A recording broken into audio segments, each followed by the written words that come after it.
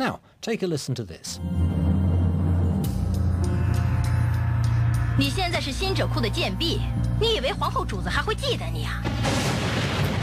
That's a clip of the extremely popular Chinese period TV drama, The Story of Yanxi Palace, a story of love, intrigue and concubines, currently drawing in over 1 billion viewers across China and Southeast Asia. Some Chinese fans, eager to watch the next episode before it's aired, are rushing to a Vietnamese streaming site, but they're faced with one awkward question before they can gain access. Our China media analyst Kerry Allen told me all about it.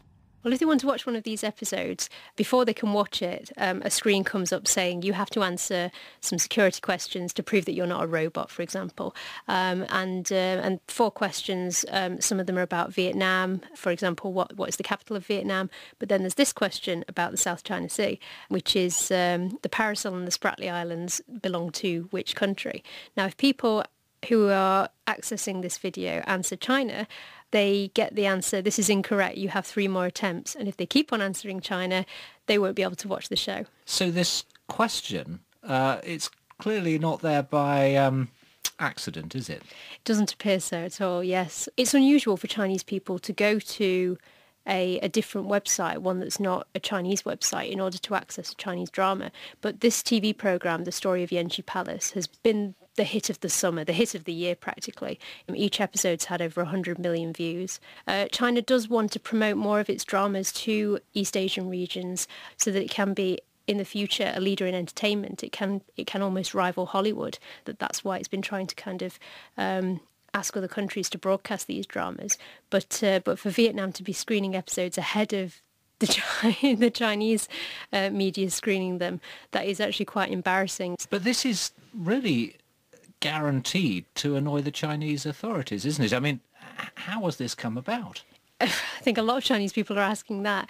They're quite surprised that this is so brazen. I mean, bear in mind in China, this is a very, very contentious issue, as it is in Vietnam. The Chinese government is often promoting propaganda that says the South China Sea is China's, nothing less, nothing more. And Chinese people believe that the areas like the Paracel Islands and the Spratly Islands, which are disputed areas, belong to China, and that Vietnam doesn't even have a claim on them.